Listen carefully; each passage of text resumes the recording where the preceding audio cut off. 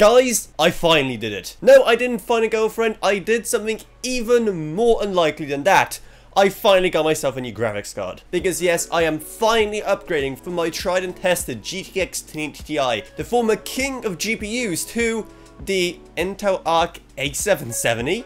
You know, a card that is supposed to be more entry-level to mid-range. Yeah, I understand that that can sound completely insane, but according to Tech Power Up, I should be seeing a 1% increase in performance over my 1080 Ti. However, this upgrade actually turned out so much better than I expected, and shows exactly why you should definitely consider Intel Arc in 2023.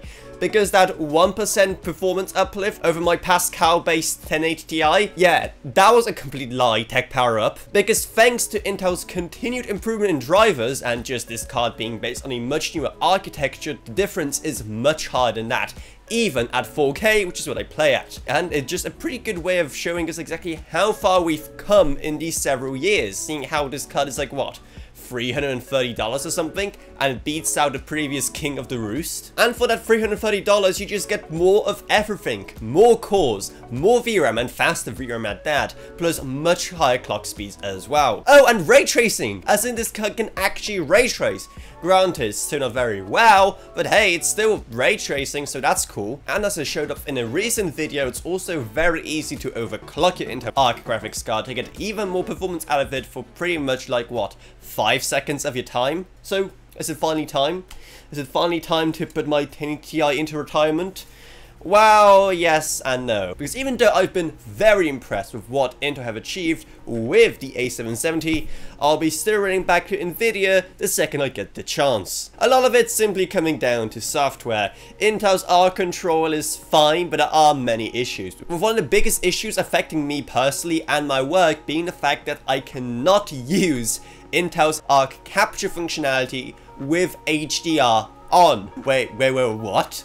Excuse me, Intel? And if that wasn't bad enough, the second part of this 1-2 punch combo at you the consumer is the fact that capture capabilities are only limited to a small handful of games right now, some of which I've literally never even heard of before. So like I said, a lot of it just stinks of a pre-alpha state, including these pop-up boxes which are just annoying and you can't dismiss. A lot of errors literally everywhere you look, plus the issue that Intel's RGB software is its own standalone app instead of being integrated into the Intel Arc control as a whole for some reason. Because you know, you can never have enough RGB software. And then there's also so many other Nvidia exclusive features that I'm just missing out on. You know, stuff I've taken for granted like Nvidia Reflex or Hairworks, which are now just, you know, permanently grayed out in any game that supports them. And while yes, XeSS and FSR are both options, as I've proven in another previous video, DLSS with frame generation is just the way to go if you want maximum performance, so definitely check out that video as well. Like, it's literally up in the iCards, there's no excuse. Do it right now, I dare you. Plus, also as a creative working in the creative space and wanting to expand my business further,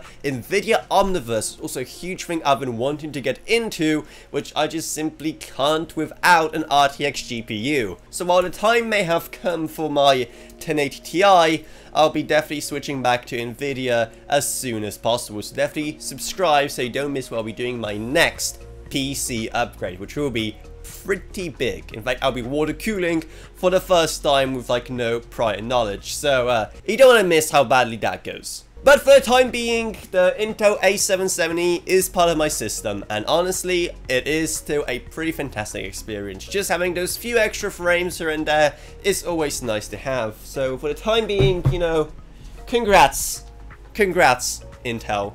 You managed to beat out a, like, what, 5-year-old graphics card? But have you tried Intel Arc so far? Let me know down in the comments below, and especially let me know if you think that they'll be actually able to beat out Nvidia or AMD in these upcoming generations. And also maybe check out our Patreon so I can actually afford these kind of upgrades in the future. Plus also huge thanks to my existing patrons: Gavin Burns, OKB, Justin Rage, Anna Froniak, Balash Velcome, Max Sumner, Shane Woolcroft, Lansby, and Level Up. But anyway, that's what it's. I hope you enjoyed this video. If you did, then remember, subscribe, like, whatever, and I'll see you all in whatever I make next. Goodbye everyone. Goodbye.